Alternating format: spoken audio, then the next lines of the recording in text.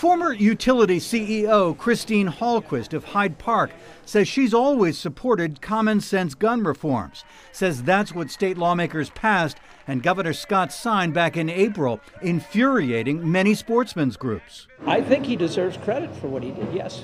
For Brenda Siegel, a community organizer from Newfane, I think that it was a very good first step, and I think we need to make sure that whatever we do, we're working with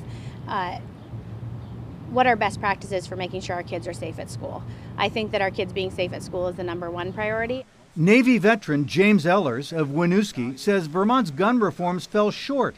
Says while Bill S-55 expanded criminal background checks to all gun sales among non-family members, they're not accomplishing what was sold to us. We don't have universal background checks, as has been reported, and we need universal background checks. So I'm certainly going to ask the legislature to close the loophole that was left gaping in that bill.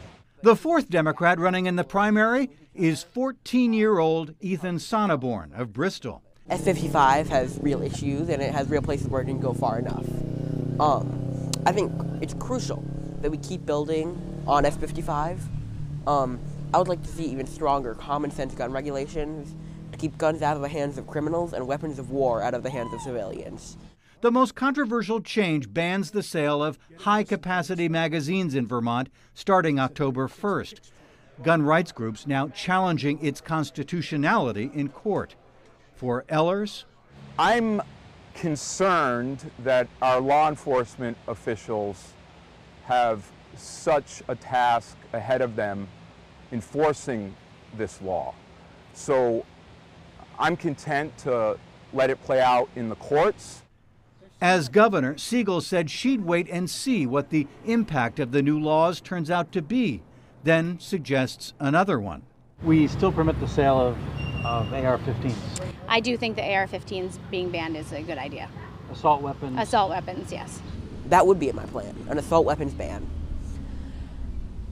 I think we need to keep working on the issue, and I would look forward to getting suggestions from legislators from both sides of the aisle and both sides of the Vermont gun divide to see how we can move further to more school safety and more gun safety. But Hallquist doubts Vermonters are ready to go further this soon. Says the anger some gun activists feel toward Governor Scott, unwarranted. There's this whole weird, strange fear that, we're not going to be able to hunt.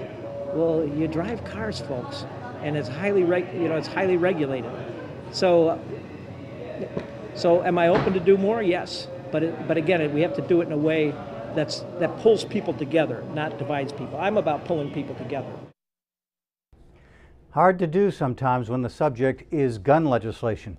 Tomorrow night, the experts and new polling data advise us on how the gun issue might impact voters in this fall's election. All tomorrow night here at 5:30.